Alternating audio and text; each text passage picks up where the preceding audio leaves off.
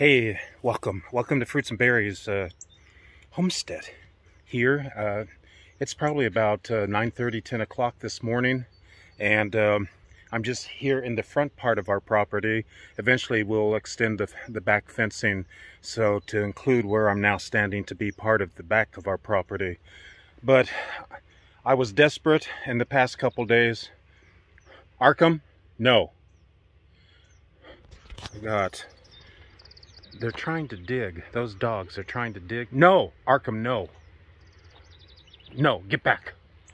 Arkham, get back. This is what he does. He pulls the rocks from underneath that so they can get out. Smart, aren't they? So, anyway, just real quick here. Okay, so I dug up several of the pepper plants, the squash plants, and the cucumber plants.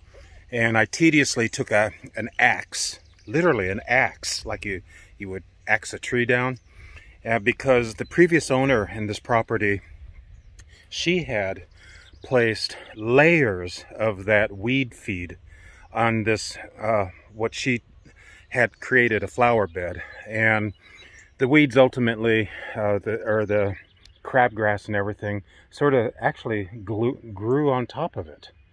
Oh, just a ugly, sad situation. Anyway, I have made the decision to create it into our grape vineyard and to rescue the plants out of the garden beds that I believe have been poisoned by that peat moss that I used.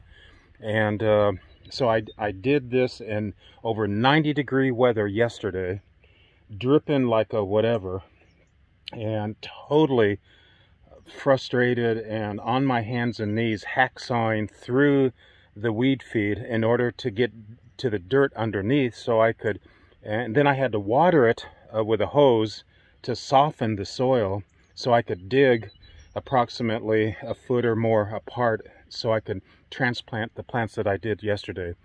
So what I'll show you is real fast here. Once again, the grapevines that I purchased, what was it, 2 or 3 days ago, and they're all in.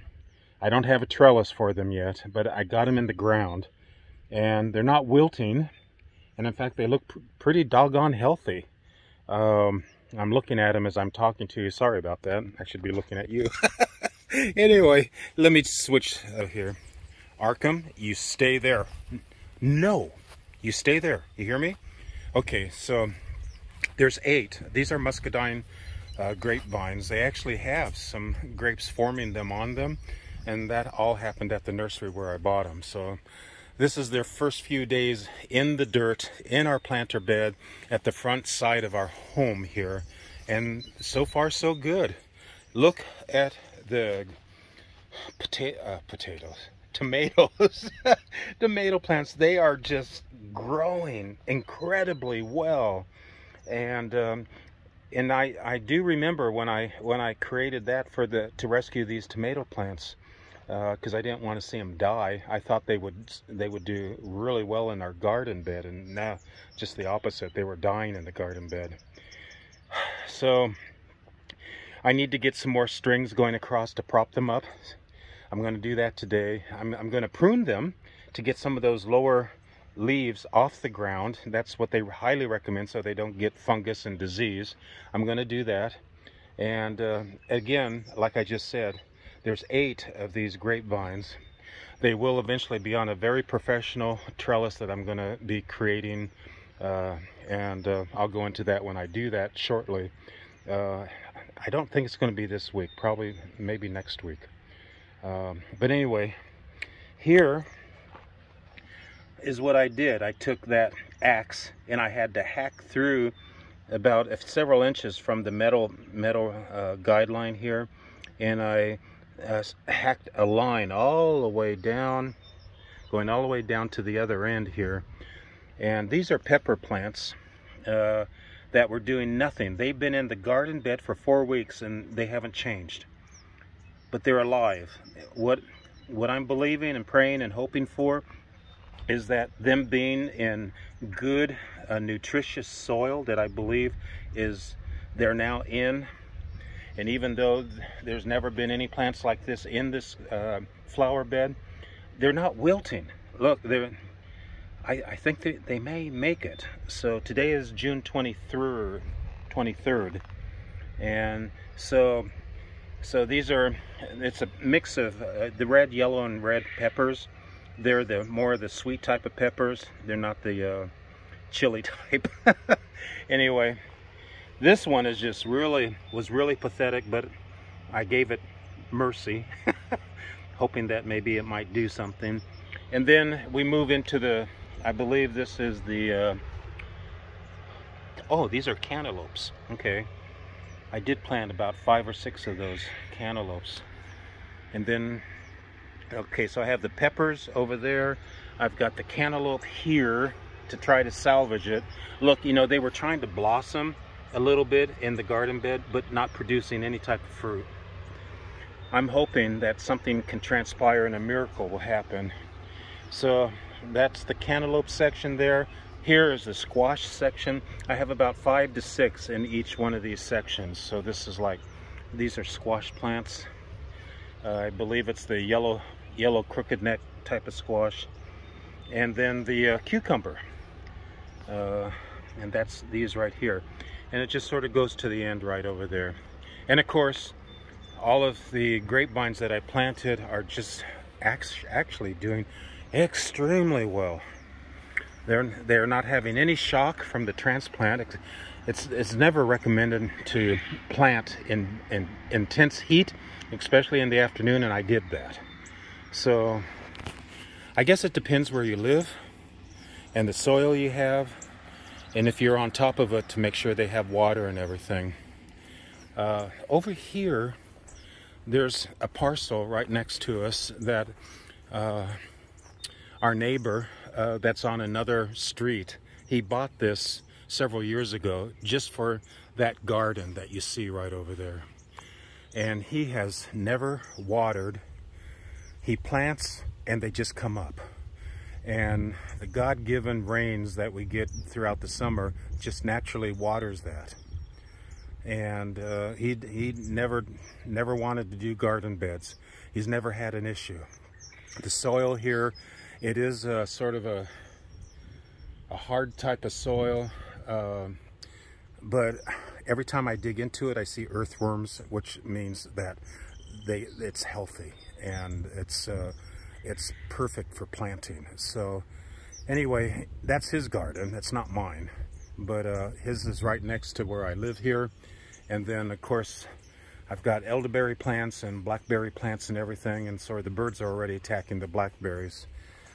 So, and then I had the infestation of the Japanese beetles that hit us just in the last few days, that almost destroyed everything that I ever started to do here.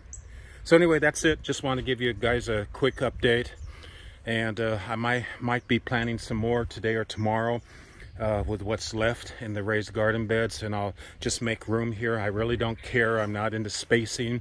I'll space enough, but I just want to get them into something to try to salvage so they just don't die in those garden beds that I built.